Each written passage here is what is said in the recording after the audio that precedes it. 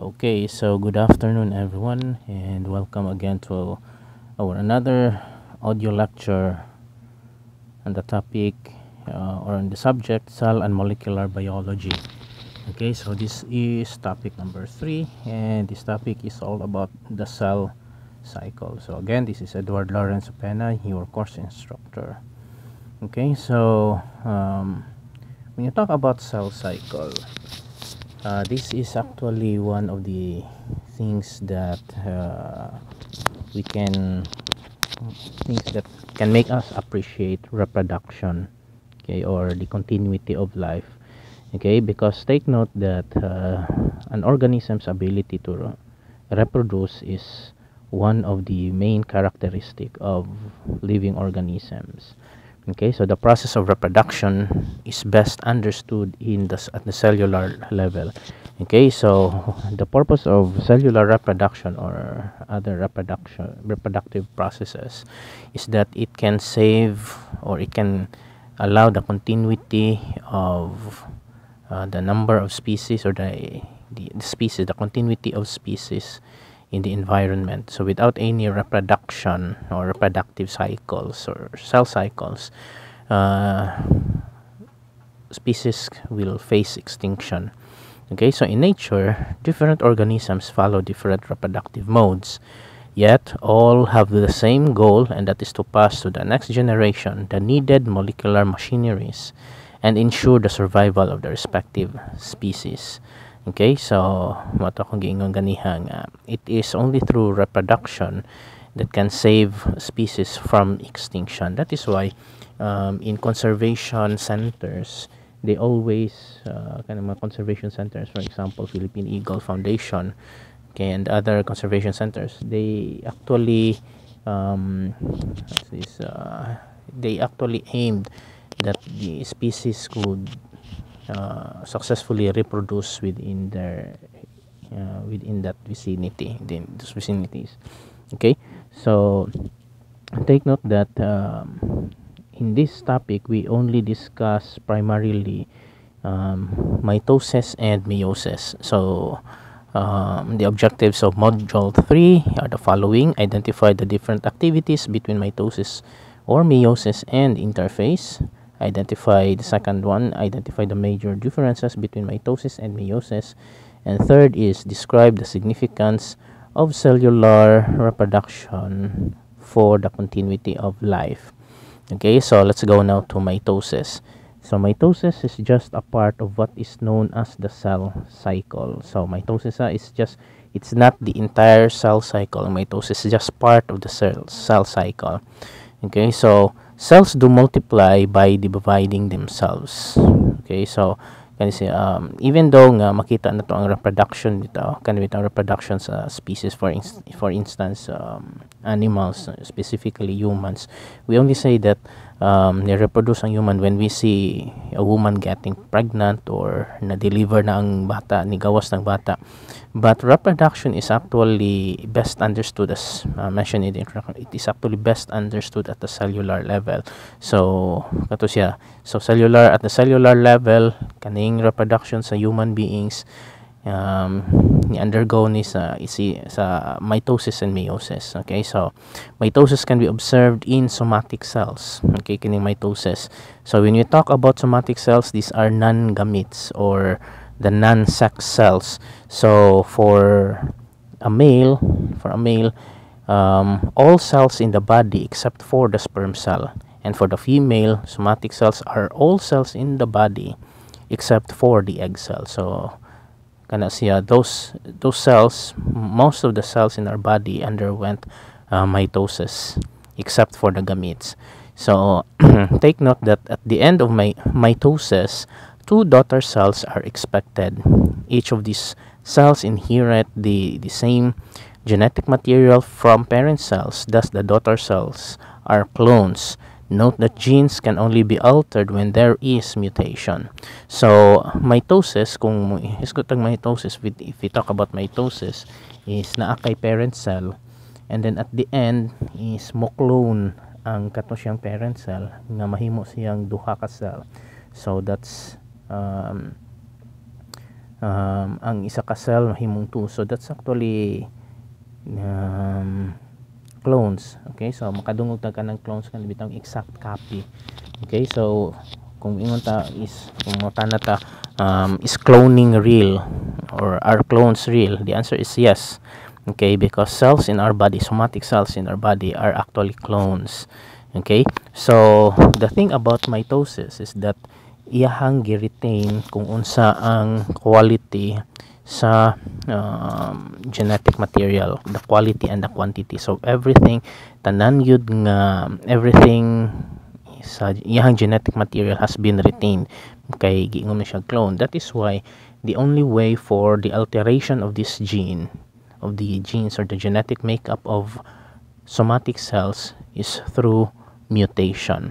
Okay, kana siya. So there are different phases that can be recognized by the different structures formed. And note that in mitosis, massive intracellular structures are expected, particularly in the genetic material. So in topic number 2, we discussed the different cellular structures, and we specifically discuss also in topic number 2 the centrioles, and we will discuss later on the functions, the functions of the centrioles. Okay, so mitosis is mostly observed in multicellular organisms. Okay, kana siya.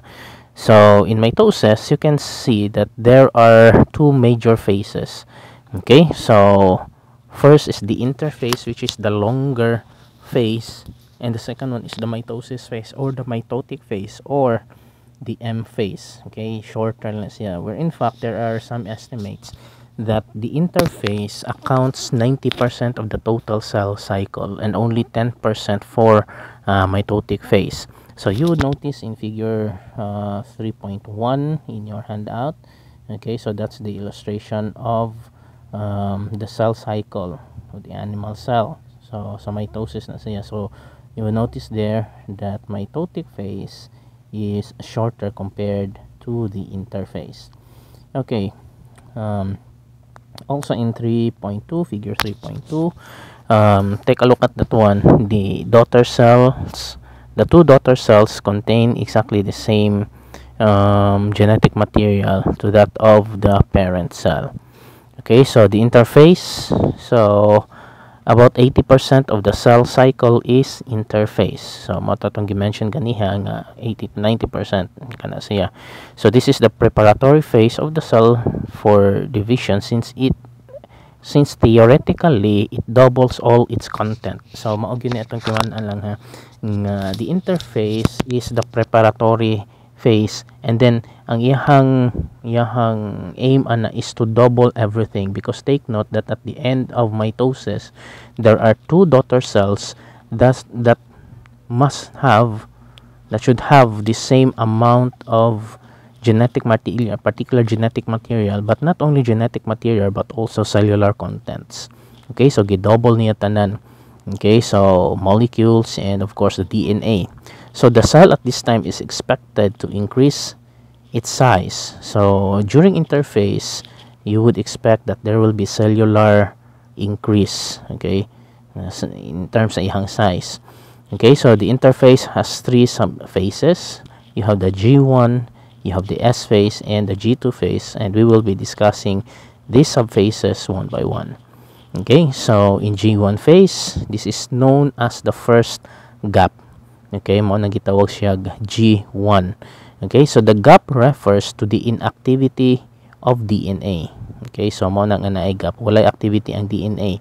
So this is between G1 occur between the end of the cell cycle and the start of the synthesis phase kana siya.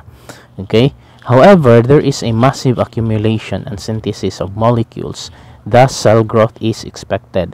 So in G1 there is no synthesis of DNA. Okay, walay activity ang DNA whatsoever. However, what are being synthesized or accumulated or being doubled are those molecules that are not related to DNA. Okay, so gidouble niya if naa siya'y 4 kabok mitochondria, then himuon niyang 8. Okay, so ang iyang ang network of cytoskeleton or ang ribosome, let's say ribosome is na siya 10, himuon niyang 20. So all of these molecules that are non-DNA are being doubled.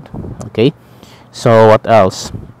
So as a result of this accumulation or the doubling of the number of molecules and other cellular cargos, so mana nga mo expecta og cellular growth. Okay, so next is DNA monomers are also being accumulated together with its associated proteins. Okay, so mga nucleotides, okay, di ba ang mga nucleotides, these are the building blocks of DNA. So gina-form na niya dito, gina-accumulate na niya. This is in preparation of the next phase, which is the synthesis phase, which is the doubling of the chromosome, and we will be discussing that one in a little while. Okay, so so DNA monomers are also accumulated together with its associated proteins. What else? Energy source are also being stored. Okay, so kini manggong gitawag nato og mitosis. This is a massive cellular activity. So that is why it needs enormous amount of energy para ma-process or ma-complete ang cell cycle. Okay, so cells won't proceed to the next phase if the materials inside the cell are not sufficient for the formation of two cells. So this is one of the incredible things that we can learn sa mitosis, because the cell itself will ensure nga both the two cells will have exactly the exact amount or the exact quantity of molecules and genes. So there are a lot of times nga kanang gitawag nato mo stop siya, dili siya mo proceed into the mitotic phase if dili complete ang tanan, if dili doubled ang tanan.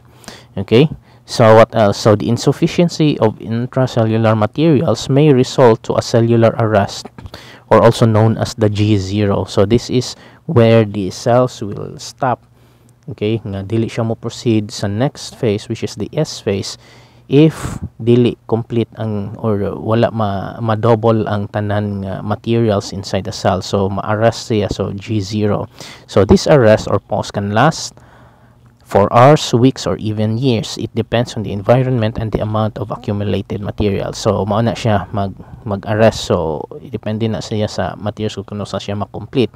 However, there are also instances that sa kadugay na sa G0 nga gini ma-complete ang materials, the cell will not push through with the division. Okay, so hinana siya, so na siya quality controller. Okay, nagi siya tig-ihap nga mechanism ang atoang cells, ang atong somatic cells. Okay, so if the cell found out nga complete na ang or ni double na ang tanan nga mga materials, okay, and double na ang tanan ng mga materials, it will then proceed to the next phase, which is the S phase. Okay, so S stands for synthesis. Okay, so also known as the synthesis phase. Now take note that in the first phase, in the G1 phase, walay activity ang DNA, ang genetic material. Now in the S phase is dinhi nanay activity ang genetic material, in which the DNA, okay, the DNA molecule is being duplicated, ni double siya. So ang G1 is katong mga organelles and other molecules except for the DNA. Okay, mo na G1. Ang S phase is it is the doubling of the DNA and not the organelles and other structures in the cell. Okay, so murag nagbaylo sila. Okay, so the doubling of the DNA is significant since it ensures that the two daughter cells will receive the same amount of DNA. Okay, so kato siya. So dapat magduhagit para wa gyud magmahay. Okay, so molecules that are related to the duplication of DNA are also synthesized, particularly proteins and enzymes. So kana siya. Okay, so cells continue to grow, and theoretically all molecules inside the cell in this phase is doubled. Okay, so kay ni proceed naman siya sa doubling of the chromosome. So ma-expect yun nga theoretically is that ni double na pud ang tanan nga molecular amounts inside the cell. Okay, so once everything has been duplicated, especially DNA, the cell is now ready for the next phase. Okay, so the next phase is the G2 phase or the gap2 phase. This is now the second gap between two genetic activity in the cell. So that's between the S phase and the mitotic phases. So there is now the second inactivity of the DNA. So this has been considered as the final checkpoint of cells and ensure that everything is set for cellular division. And this is now the final cellular growth, where cellular growth can also happen here. Okay, so this is the gap2 is the continuity of the cellular growth mo continue og increase ang size sa cell, and at the same time the final checkpoint. Okay, so the final checkpoint of the cell, i-check niya whether everything has been prepared, everything has been doubled, and everything is set, okay, for the distribution of these molecules to the two daughter cells. Okay, so mo nilang ingon nga ang mitosis is multiplication via division. Okay, multiplication via division ni ang kanito natong mitosis. Okay, so granting that everything is okay, so after G2 phase, then it is now ready for the M phase. Okay, so again, just a little review. So ang interface, which is longer than the M phase, has three subphases. First is the G1 phase, second is the S phase, and the G2 phase is the third phase. Okay, so you have there in figure 3.3 the illustration there of the interface. Okay, you have the G1, the G0 is the cell cycle arrest.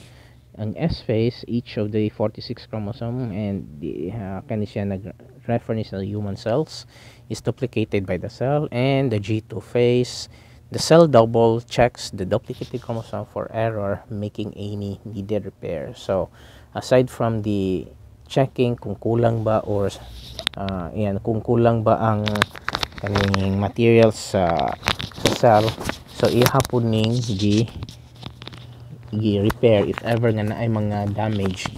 This is the final repair phase of the cell. Okay, so kana siya.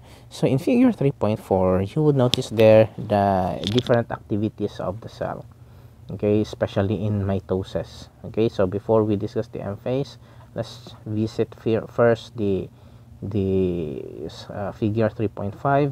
Take a look at that one. So if the cell, di ba, during the time sa katong wala mag-divide ang cell, katong wala siya mag-divide, okay, so wala siya mo wala siya mo kaning wala pa siya mo coil. Take note that this DNA in eukaryotic cells is packaged in a nucleus. Okay, package siya sa nucleus, and ang itsura niya sa nucleus, ang kaning gitawag natong DNA molecule, is mo siya og thread, muna siya og kanang beads, kanang kanang sa rosary, if you are familiar with the rosary.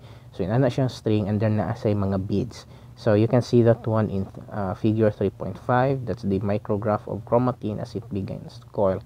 Okay, so string na siya, muna siya thread nga gilukot sulod sa nucleus, so giprotect siya sa nucleus.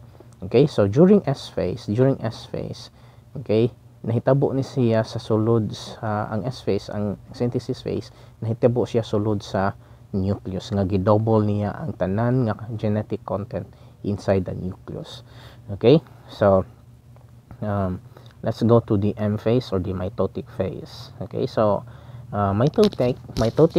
mitosis takes place after the interphase, or when cells are logistically ready to equally split into two. Okay, so matong assuming everything's fine, doubled na ang tanan, then mitosis will proceed. Okay, so it was first described by Fleming in the late 1800s. Okay, so mitosis is highly precise and regulated. So even though nga kanabitang ginagmay microscopic na nga itong cells, but the activities itself ang events itself during mitosis or during cell division as a whole is highly regulated. Monitored na siya. Okay, dili lang na magpataka og divide, dili lang na siya magpataka og double. Okay?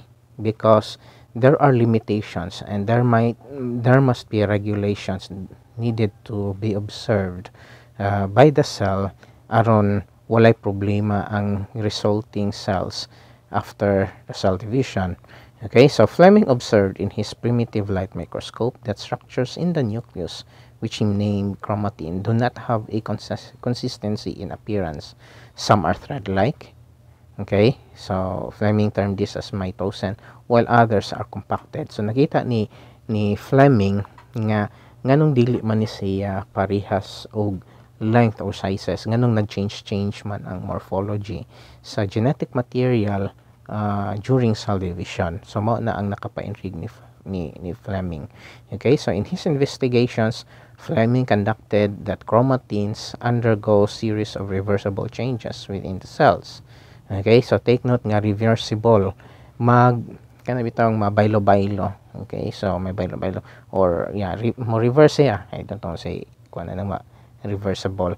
Okay, so today we understand that Fleming was able to describe the different phases of cell cycle, specifically mitosis and interphase.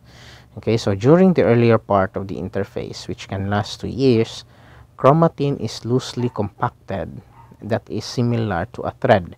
This situation provides the cell enough space to duplicate a copy of the DNA. So this is the purpose why ang mga chromatin ang atong DNA must be loosened. Okay, so loose ang iyang arrangement inside the nucleus because ang kana man gud nga pagka-loose sa DNA that can make the duplication of the DNA possible. So in topic number 4, we will discuss how the significance nganong dapat loosen ang DNA and make the duplication of DNA possible. So ato na siyang discussan. Okay, so what else? So this provides the cell enough space to duplicate a copy of the DNA.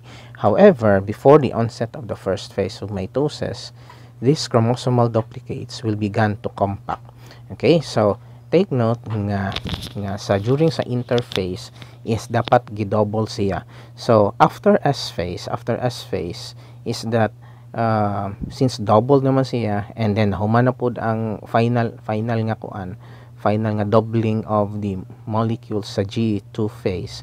Okay, DNA if needed na for the cells to divide, this thread-like configuration of the DNA will change into a more compact na state.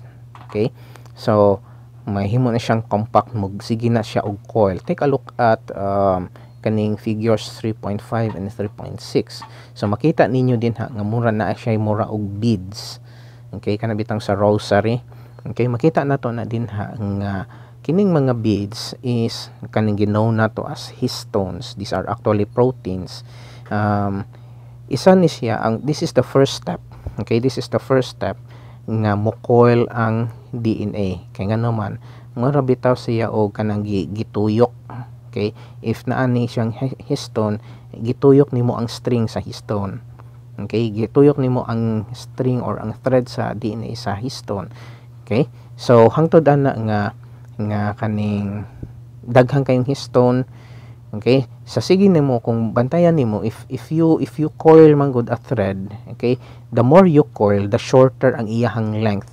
Okay, so the more you coil the shorter ang iyang length, and since there are literally thousands of histones in one linear DNA, so you can say nga at this time is nagkahinay-hinay na og shorten ang length sa DNA. Okay, so this can actually interface can actually last for years, depende na siya sa type sa cell and the need of the cell kung kano sa siya mag-divide. Okay, so however, before the onset of the first phase of mitosis, these chromosomal duplicates will begin to compact via proteins known as histones, and it is glued together by a protein known as cohesin. So this leads to the X appearance of the chromosomes. Okay, so kana siya. So the more nga magsigig coil, and then ang mga histones na pod is mo coil na pod ang mga histones. Okay, so kani siya from DNA to histones, histones to histones, and some more histones, and then they are kanang giglue sila sa another specialized protein known as cohesin. Okay, so giglue ning mga histones together hangtod nga magka-compact up to the point nga compacted na nga, fully compacted siya. Dinha na nato makita ang iconic nga kaniwitang murag X appearance of chromosomes, do dili tanan nga mga chromosomes ang naay X nga appearance. However, most of these chromosomes hinani ang iyang appearance when fully compacted. So thus the appearance of extensively compact chromosomes in cells distinguish the interphase from the mitotic phase. So mao ni ang nakita ni Fleming. Okay, so take note ha nga, nakita ni Fleming nganong na thread-like structure, nganon na pod ang DNA later on is mahimo na pod siyang highly coiled. Kay what differs the interphase from the mitosis is that ang kaning mitosis is naana siya'y compact na ang kaning mga chromosomes. Now take note nga sa pag-compact, sa paghinahinay o compact sa mga chromosomes sa cell, okay, gradually the nuclear envelope and the nucleus itself will start to disintegrate. May nahinay po ni siya. So the more nga magka-compact ang chromosome or ang chromatin, the more nga magka-compact ni siya, the more po nga nagkawala ang nucleus. And so that's the appearance.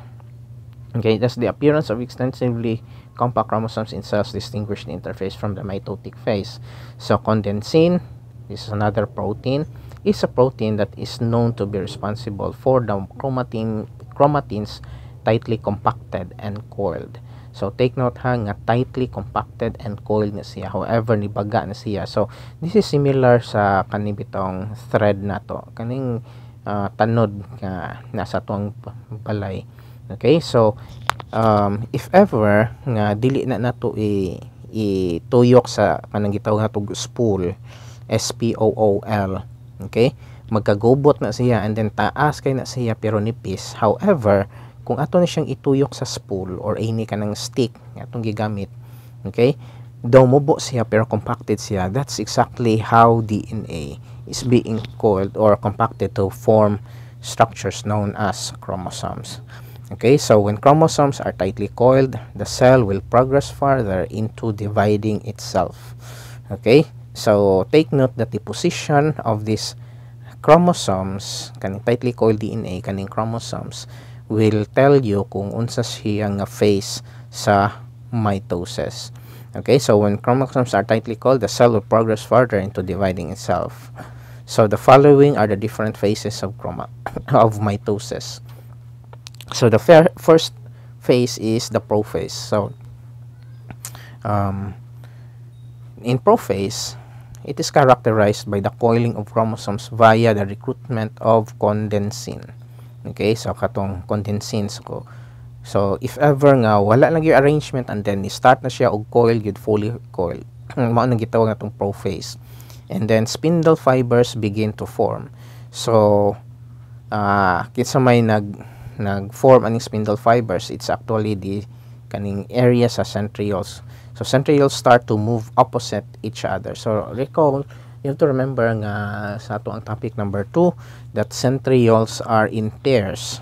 Okay, so during prophase, the first phase sa mitosis is that as centrioles move apart or move away from each other to the opposite corners, they also tend to form spindle fibers. So these spindle fibers are actually protein by nature. Okay, so ni-move na siya opposite against each other. Okay, so those are the main characteristics or features of prophase. So after prophase, after prophase is na ay prometaphase. Okay, so this is actually subphase na siya.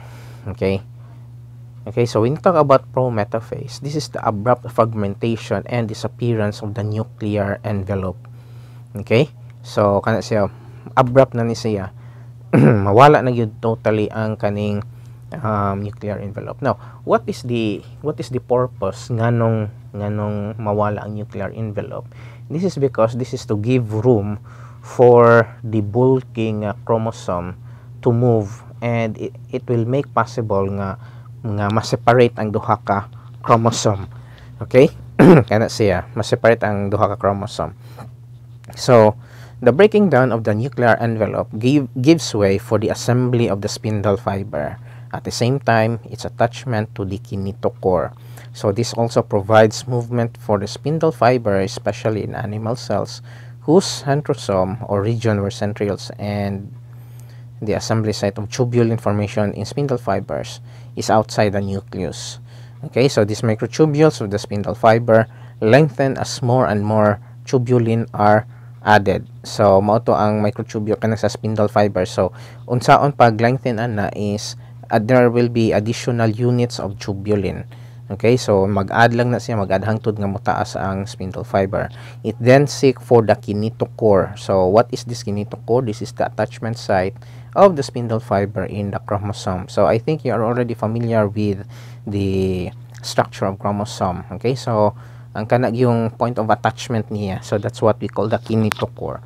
Okay, so note that spindle fibers attach to the side of the chromatid that favors their direction. Take a look at figure 3.7 there.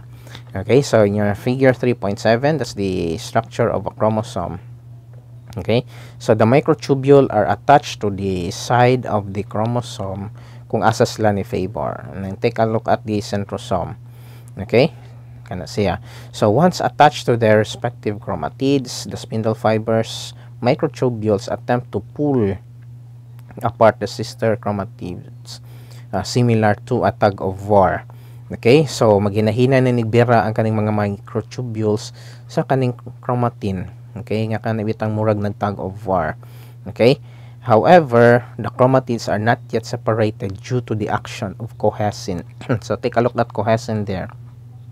Okay, kanang colored green nga nasa tunga sa duha ka chromosome. So kana siya. So the aim of the microtubule is to pull apart or to overpower the attachment power or the attachment capacity of the cohesin. So mo na ilahang goal. Okay? So that's prometaphase. So mao na ang nahitabo sa prometaphase. That's the attachment now of the spindle fiber sa kinetochore. Okay? So it continues, ang kaning mga chromosome, it will continue to travel. Okay, it will continue to travel towards the centermost plane of the cell. So once nga moabot sa centermost portion of the cell, it is now under another phase which is known as metaphase. So during metaphase, chromosomes will assume its most compacted state.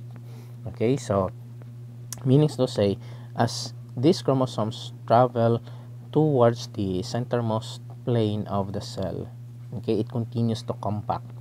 Okay, so the chromosomes centromeres or the centromost region are aligned at the center of the cell, known as the equator. Okay, so in experimental cell biology, this phase can be arrested kaning dinhar kataman sa kaning center. So, pwede kang ma-arrest, meaning to say pwede mong mapastop ang process during metaphase. That is for experimental cell biology. And what else? So chromosomes are known to have stopped moving in this phase. Kay ang ilahang goal sa kaning gitawag natong metaphase is to allow these chromosomes to align at the equator. Okay, kaning equator, kaning centermost part of the cell. So cells will then check whether spindle fibers are firmly attached to their respective kinetochore. So na napoy checking. So only those cells that have firm microtubule chromatid attachment will proceed to the next phase. So take a look at this one. This is very interesting. Only those cells that have firm microtubule chromatid attachment will proceed to the next phase. So meaning to say, requirement ang kaning firm attachment of this microtubule to the chromatid before niya ipapul. Okay, so ginasecure na niya nga insakto ang pagka-attach sa microtubules towards the centromere. Okay, so what else? Take a look at figures 3.8. So during metaphase, chromosome centrosomes are aligned at the region known as the metaphase plate or the equator. Okay, so mao na ang iyang characteristic. Take a look at the centrioles there. The centrioles are now at the opposite ends. Okay, and their spindle fibers are attaching sa chromatids or the chromosome kung asa favor sa ilaha. Okay, so after nga nag-align na sila din ha, anaphase will follow. So anaphase, ang kaning anaphase is characterized by the abrupt separation of the sister chromatid. Okay, so sudden nga pagka separation sa sister chromatids. So now take note nga naa kay cohesin. Okay, take note nga naa kay cohesins katong mga protein that firmly attaches the two sister chromatids together. However, there is this enzyme known as separase. Okay, the enzyme that known as separase will cause the degradation of the microtubule, resulting to its decrease in length. Okay, so take note also nga ang kaning microtubule, di ba atong gi-mention nga kaning tubulin, okay, sige na siya pile up, mauna nga mo lengthen ang iyahang taas iyahang length. Okay, so microtubule because of the accumulation of tubulin units hangtod nga magkataas siya. Now the action of this separase, kaning enzyme known as separase, this is another protein, is mo degrade ang microtubule. So what's nga mo degrade ang microtubule is that mo shorten ang iyahang, murag siya tangtanga siya og mga units, so mo shorten ang iyahang length.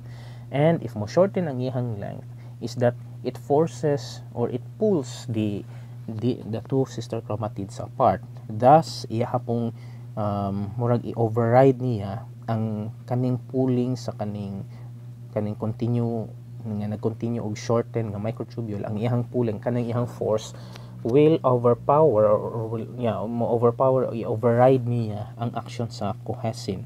Therefore, ma-separate siya. Okay, so as the length of microtubules continually decreases, it will pull apart the sister chromatids towards the opposite pole or towards the centrioles kung asa sila favorable. Okay, so failure of microtubules to separate the chromatids can result to aneuploidy, or the condition in which cells can either have more or less chromosomes in a cell. So natay ka nang hinana. So even though nga gina-check na nga ma-double siya, there are just instances that the microtubule fails to pull or to separate the chromatids apart. So failure to do so may result nga kung wala niya ma-pull apart na isa kas di ba duha man siya ka cell. So kung mahitabo ni siya kay to kaning daughter cells man, so kung mahitabo ni siya, one cell may have more chromosomes and the other cell can have lesser mga chromosomes. So that is what we call as aneuploidy. Okay, so supposing na pull apart totally ang katong tanan nga mga sister chromatids, then mo proceed na siya sa next phase. So ang anaphase is characterized by the pulling apart or the separation of the sister chromatids by the pulling action of the microtubule. Okay, so kana ang separase maoy nakapas shorten sa length niya. Okay, so after anang pulling sa sister chromatids, then mo follow dayon ang telophase and cytokinesis. So when chromatids reach their respective poles, it marks the start of telophase. Okay, so what is this telophase? Ang telophase is since nga totally divide na ang or distributed na ang duha ka mga cells, okay, or katong mga contents specifically ang iyang genetic makeup, then ang katong imong chromosome nga tightly coiled during prophase, metaphase, and anaphase, in telophase ang katong tightly coiled chromosomes will start to loosen. Okay, mo loosen na siya, mo uncoil na siya, and then another thing is mo hinahinay na og reappear ang nuclear envelope. And ang kaning nuclear envelope, as it progresses nga mo reappear siya, it will enclose now the newly separated or newly cloned nga cell. Okay, so chromosomes begin to uncoil and loosen back to its interface state. So take note nga mo loosen siya into interface state katong thread-like ang iyahang configuration. So in the cell membrane, a cleavage furrow appears. Okay, so cleavage furrow mo rin siya o kanabitaw na ay gamay nga depression sa cell membrane hangtod nga magkadako until that will totally separate the cell. Okay, manigitaw tawag cleavage furrow. As this furrow progresses, it will ultimately separate the two daughter cells. This is now known as cytokinesis. Okay, cytokinesis is now the separation of the two daughter cells. Now, before we proceed sa meiosis, take note nga ang mitosis is iyahang gi-retain ang number of chromosome. Okay, so diploid lang gihapon ang cells ani. Okay, diploid gihapon ang cells, meaning to say clone. So kung unsa ang cell number 1, ang cell number 2 is the same with that of cell number 1, content wise and genetic wise. Okay, so kana siya. So that's mitosis. Okay, so from one mother cell, okay, it divides into two daughter cells, retaining the number of chromosomes. Okay, so let's proceed with meiosis, the second type of cell division. So in meiosis, only those that are gametes, okay, gamete nga mga cells ang pwedeng mo undergo og meiosis. So what are gametes? These are the sex cells in the body. So when you say sex cells, they are the cells that participate in a reproductive nga process. Okay, so what are the sex cells? These are now the sperm in males and the egg cell in females. Okay, so sexually reproducing organisms has more advantage than those that reproduce asexually.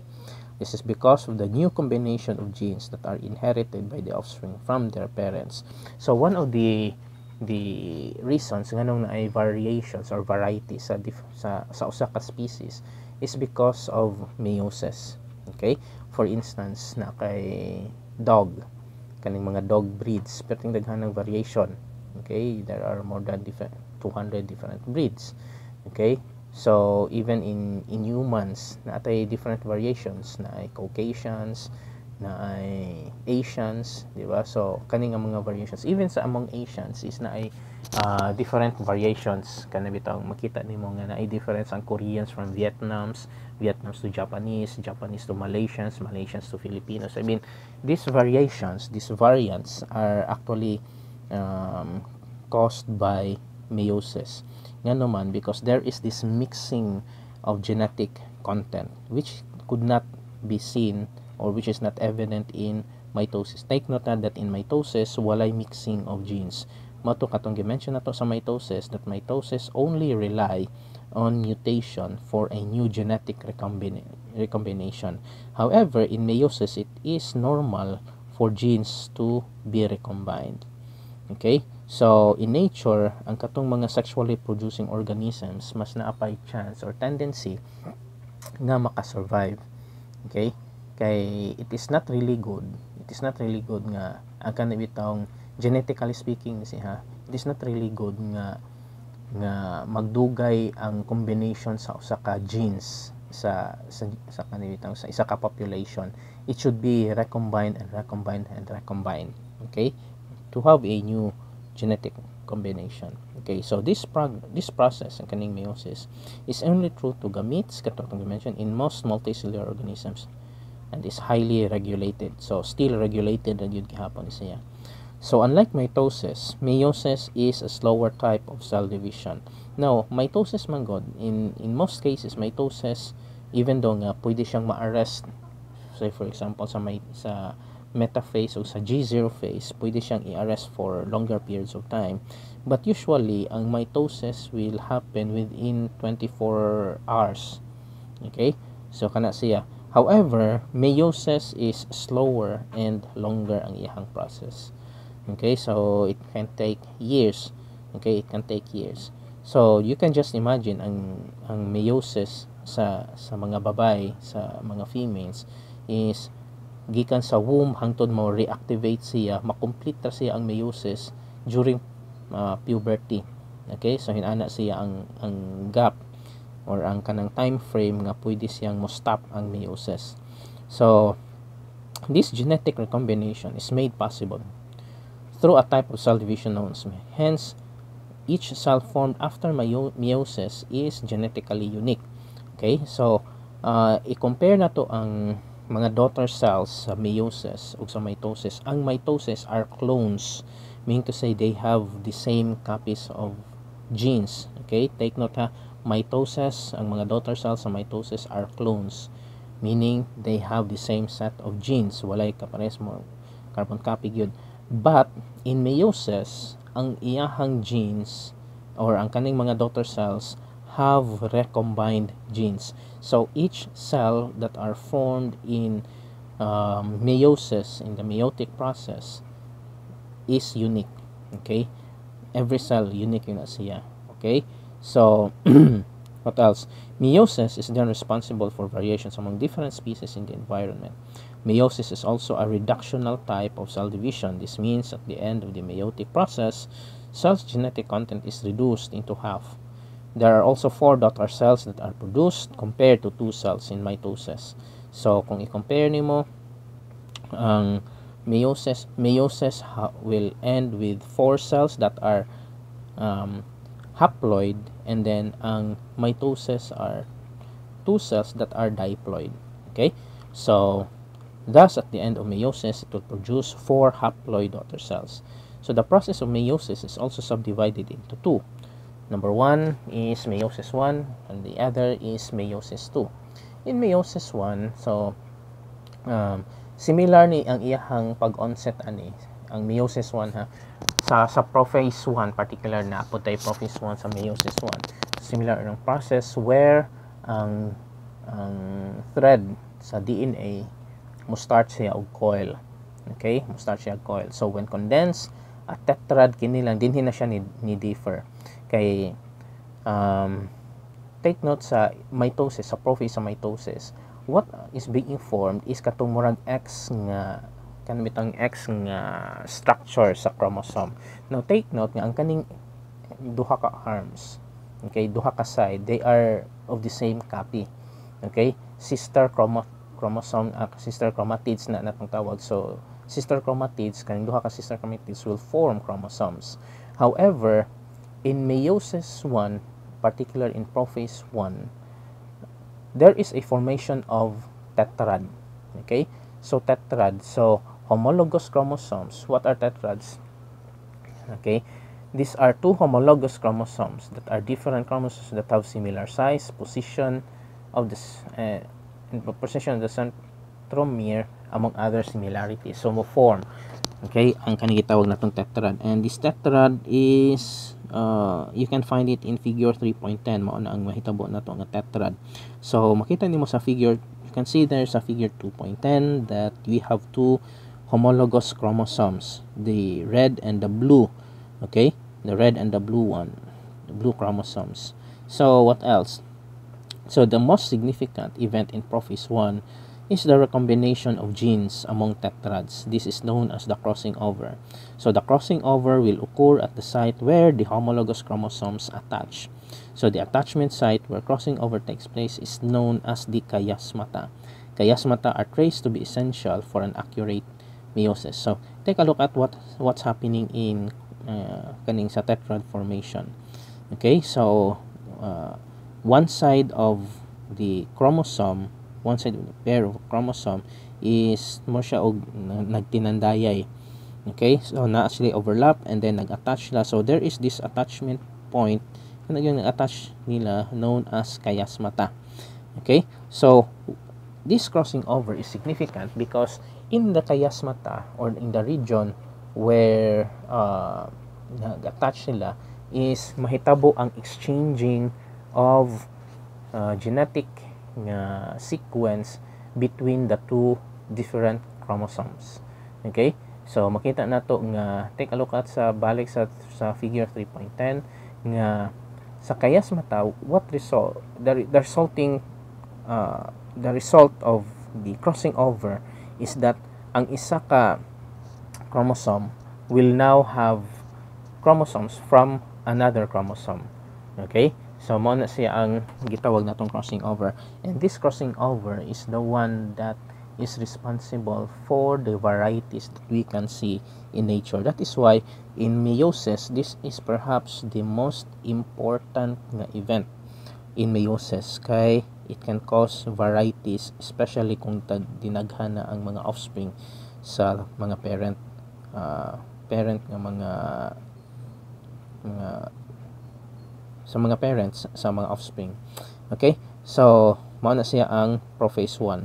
Let's go to metaphase 1. So ang metaphase 1 is that similar sa katong kuan sa prophase sa mitosis. However, kung ang sa mitosis ang moadto sa plate or sa equator, sa cellular equator, mitotic equator is sister chromatids. Sa metaphase 1, what will align at the center are the homologous chromosomes. Okay, so the kinetochore of the homologous chromosomes aligned at the equator of the cells, and microtubules similar sa innovation, instead of attaching to the kinetochore, okay, ni-attach sila dito sa kinetochore sa each homolog, sa isa homolog kaning individual nga homologous chromosome. Okay, so that's the metaphase 1. So in metaphase 1. In anaphase 1, the homologous pairs are separated by the shortening of the microtubules. So similar mechanism, so mo shorten ang tubulin. Okay? And then katong via the separase nga enzyme. So the separated pairs move to the opposite poles of the cells where the centrioles are located. The separated pairs now contain the recombinant genes. When homologous chromosomes are not separated, it is known as non-disjunction, and is a major cause of aneuploidy. Okay, so similar sa mitosis nga dapat yun mag-separate ang duha ka homologous chromosomes. Okay, so in humans the frequency of aneuploidy increases with age. So take note that kaning gitawag nato mga trisomy, cases of trisomy, this is actually one result sa aneuploidy. That is why kana bitawng kay gingon din nga in humans the frequency of aneuploidy increases with age. That is why kan bitawng tagdugay maminya ang lalaki o babae. Okay, taas kayo ang chance anak nila nga naay trisomy mahitabo sa ilahang offspring during sa meiosis. Okay, so kana siya, so makita na to nga murag a little risky, makaingon nagi mga advices nga little risky na for trisomy nga mo result ang trisomy ang mga kids kung late na nga manganak. Okay, so kana siya, so mga ladies and gentlemen, you have now an idea kung nga dili ta magpa-late. Okay, do dili pud ingon nga sayo, dili pud ingon nga late nga kung namon may plano nga magka-baby. Okay. So take a look at figure 3.11. So as these homologous chromosomes are separated, they bring with them their recombined nga mga genes. So take a look at the blue chromosome there. It already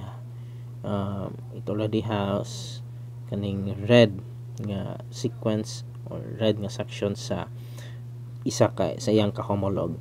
Okay, so what else? In telophase 1 and cytokinesis. In telophase 1, the sister chromatids begin to loosen and uncoil, similar to mitosis. Okay, and genetic content is reduced into half, yet containing the recombined genes. So nuclear envelope starts to reappear and cleavage furrow progresses until two cells completely separate. And in some instances, meiosis 1 is arrested here. Okay, so gina-arrest niya ang meiosis 1 din hira siya taman ang meiosis 1. Okay, so mo reappear na ang nuclear envelope and then it will secure the genetic material. Okay, so pwede siya nga kanang gitawag na to nga i-arrest. Okay, so pwede siya nga meiosis 1 lang siya taman. For example, magod is kani bitaw sa mga ladies, in particular with the ladies. Okay, now siguro mga fetus pa ang mga ladies na to is that sa ilang ovary is nag-meiosis 1 na. Okay, complete na ilahang meiosis 1. Now it will be arrested. Okay, dili pa na mo proceed into meiosis 2. Okay, so manganak hangtod maanak ang mga bata hangtod nga mudako arrested lang gihapon ang meiosis 1. Okay, dinha gihapon tinataman. However, ang meiosis 2 will only restart ang meiotic process or mo start ang meiosis 2 when ang mga babayi is mo start na sila sa ilahang puberty nga age. Okay, so dinha makumpleto ang meiosis 2. So you can see that there is this kung dugon ang mga babayi around 11 or 12 years or 10 to 11 or 12 or 13 years nga pagka-arrest sa meiosis 1 before ni proceed ang meiosis 2. Okay, so in meiosis 2, cells from meiosis 1 enter meiosis 2 without undergoing the events of interphase. Thus, cells do not duplicate their DNA. Okay, so there's no need for cells to synthesize DNA because take note nga sa interphase there is this S phase, di ba? There is this S phase nga mo double ang amount of genetic material, but in meiosis 2 is wala na doubling of genetic material. So remember that at the end of meiosis 1 there are two daughter cells that will proceed to meiosis 2. So duha man ka daughter cells and then mo proceed pag yun ta sa meiosis 2, then mao na nga mo expect nga there will be 4 daughter cells all in all at the end of meiosis. So usa ka cell na sa isa ka cell. So at the end of meiosis na ay 4 daughter cells. So it follows similar activities in meiosis 1 except for DNA. So nganong except for DNA man? Kay since wala na ang homologous chromosome, okay, so therefore wala na crossing over, wala na chiasmata. So what aligned at the center, okay, take note na what aligned at the center are the sister chromatids. Okay, so sister chromatids na ang nag-align at the center, and then din sa take a look at meiosis 2, sister chromatids na align at the center together with the recombined genes. Okay, together with the recombined genes. So kana siya, so wala na crossing over nga mahitabo.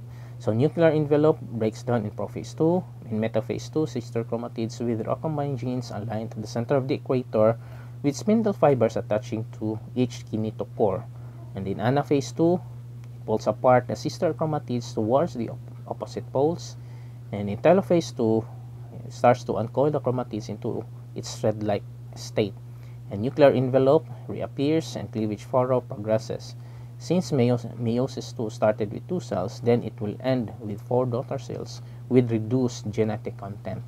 Okay, take note nga ni-reduce na iyang genetic content. So you can compare the events, okay, ma-compare ni mga events between meiosis 1 and meiosis 2 in figures 3.11 and 3.14. Okay, ang iyang particularly ang iyang chromosomal activities. Okay, so kana siya. So in figure 3.12, you can see the difference between metaphase 1 and metaphase 2. So in metaphase 1, what aligned at the equator are the homologous chromosomes.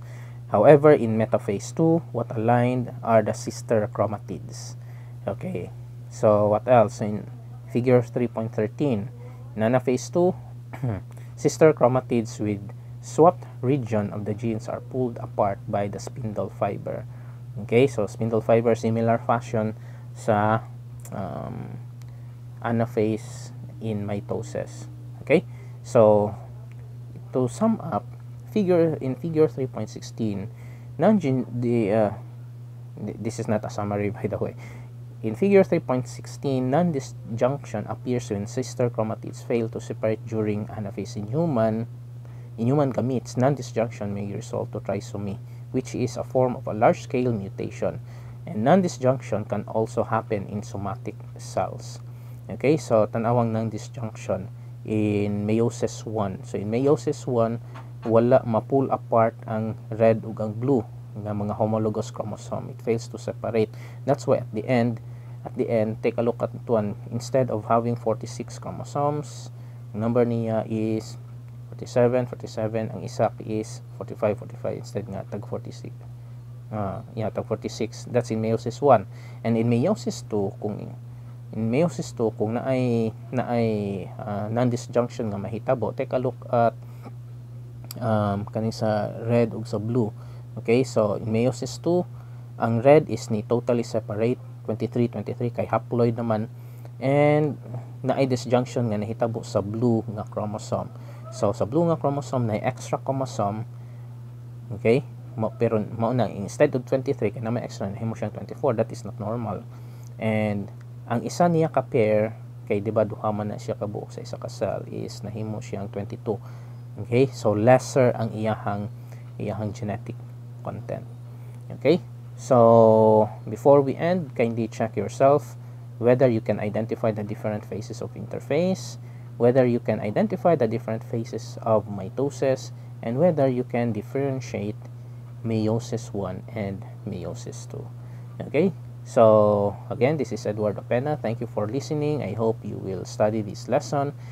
Okay, so this is Eduardo Pena, your course instructor for cell and molecular biology. This is topic 3, cell cycle. Okay, so until next topic, see you again, and God bless us all.